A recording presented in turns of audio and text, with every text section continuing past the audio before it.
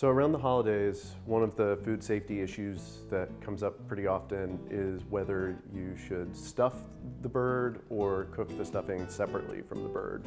So what are some things that people need to be thinking about when they're making that decision? The first thing that I want people to think about is that stuffing, as soon as it goes into the bird, the stuffing needs to get to 165 degrees. Because the turkey, that inside cavity of the turkey will have juices. Those juices will then move into the stuffing. And I need to kill the Salmonella and Campylobacter the same way that I do in the meat. Right, so the same juice that's soaking into the stuffing and making it taste good is carrying lots of bacteria in there and making it dangerous if you don't cook it to 165 degrees. Absolutely. The other aspect is, how do I avoid that? Well, I can cook my stuffing on the outside. I don't need to ever put it into the turkey at all.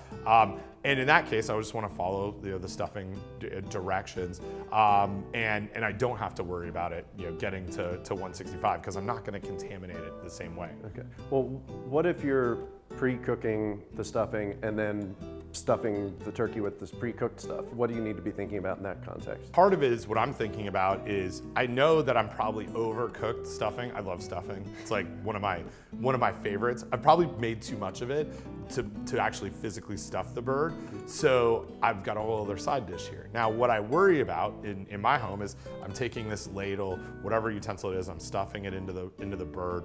And I'm at the same time, because I'm still handling this raw turkey, if I take that ladle back into this cooked stuffing, now I've just cross-contaminated it, my extra leftover. So how I do it, I'll make 2 batches of it, and I will separate those out. I'll make it so it's like, I know there's gonna be a little bit left over. I'll put a different amount into a dish that I think is gonna be enough to stuff, and then I'll add to that over time, but I don't go back into the pre-cooked stuffing bowl. Okay.